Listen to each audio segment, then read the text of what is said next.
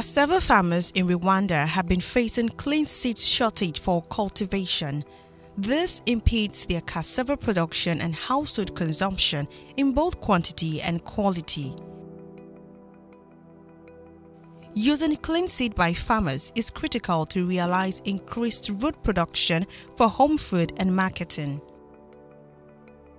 In order to constantly access clean planting materials by Rwanda cassava farmers, International Institute of Tropical Agriculture (IITA) has supported Rwanda Agriculture and Animal Resources Development Board (RAB) to introduce and adapt the Semi Autotrophic Hydroponics (SAH) technology in Rwanda.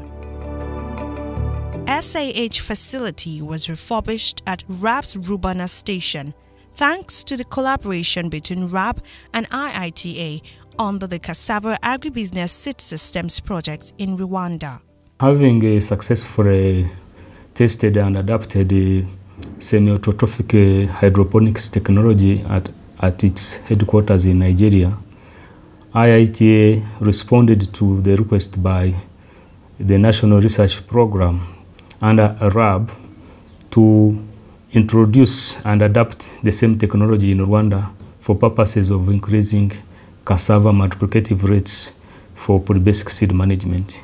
And this has successfully been done, and the ultimate benefit will be to increase the amounts produced at pre-basic seed level, and this will eventually trickle down as more amounts of clean seed delivered to the farmers.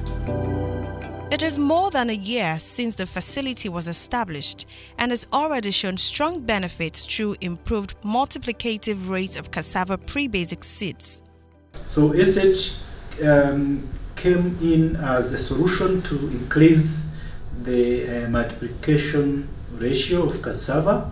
Of course, it also helps us to conserve or maintain some of the materials, of course, germplasm, because the normal tissue culture plantlet, it is costly than SH.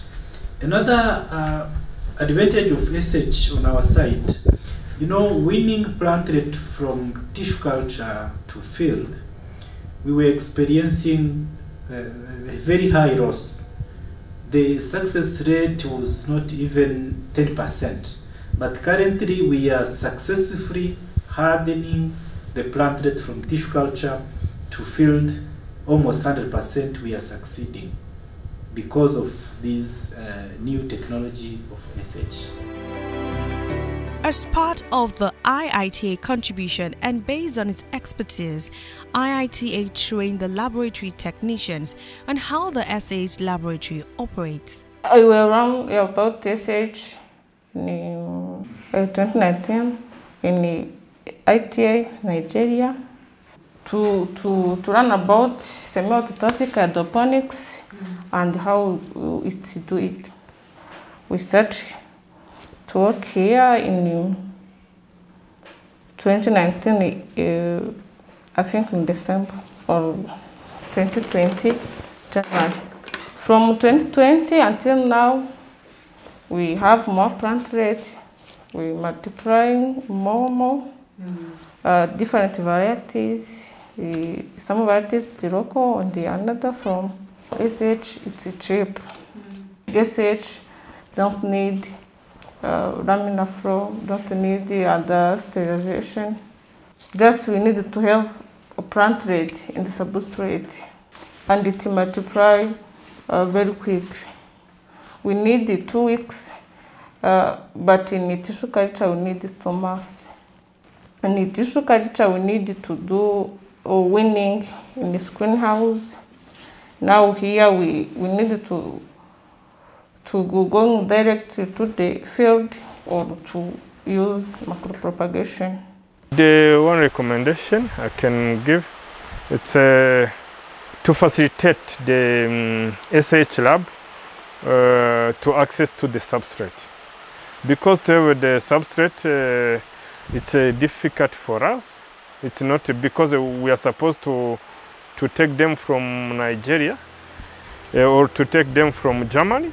So it's not the process to have the substrate. But we are trying to adapt another substrate we can on which we can found locally, but also it doesn't promise very well like the other substrate on which we take from IITA.